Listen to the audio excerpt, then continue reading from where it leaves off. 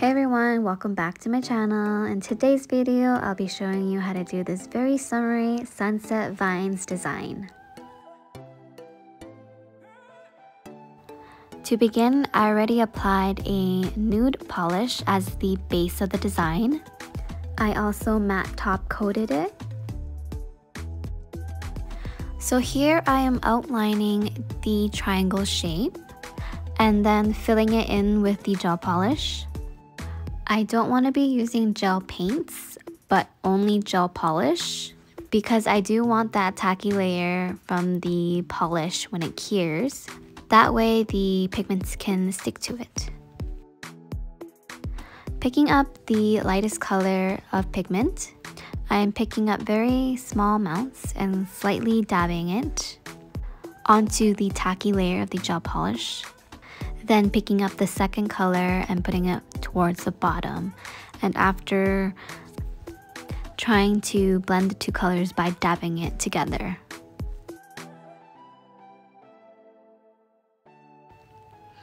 I did pick up some more of that yellow pigment to try to blend out the harsh orange lines. Keep dabbing it and keep blending it until you like how it looks.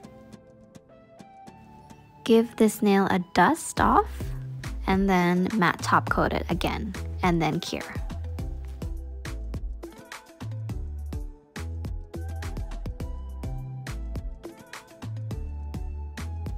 Give this nail a good cleanse with alcohol and then we are ready to start painting our design.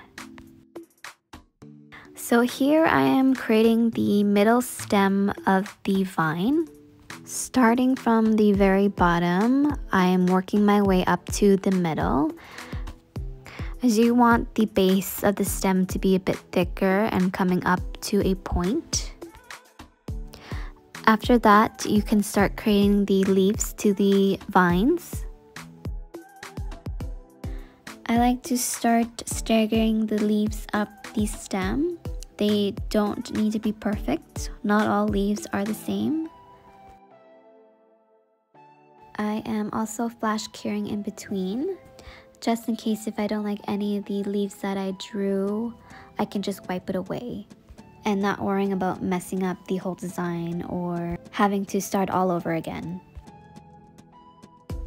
I also added some white accent dots to the corner and give it a cure when you're done.